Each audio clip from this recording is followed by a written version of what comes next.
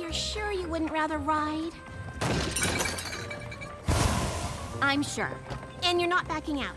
The two of us sleeping in that cozy caravan could get tricky. Trixie, there's plenty of high-quality inns to stay at on the way. Don't worry about it. I'm not backing out of the greatest and most powerful road trip bonding experience two ponies could ever have. Well, when you put it like that, I'm actually kind of excited. Me too. Thank goodness we're not like Moki and the others. They'd probably sing a song about it.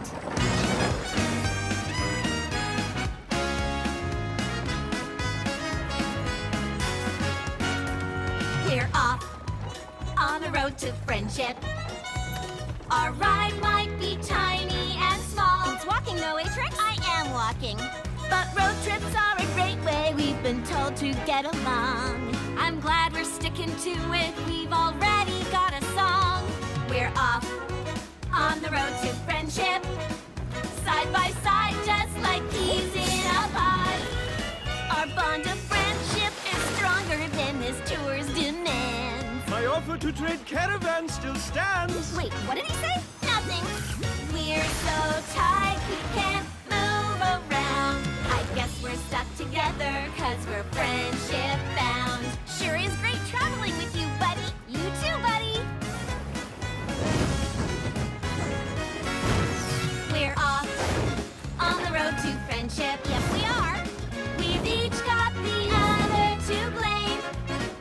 Any trip can be exhausting if you make a fuss. But we get on so well that there's no way that could be us. We're off on the road to friendship. And there's nowhere that we'd rather be. Is that off key?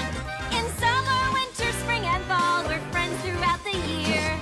For untold seasons yet to come, our friendship will be here. For 9 at least. We're so tight we can't move around. Like a race where you tie your hooves together and have to move in perfect synchronization to win.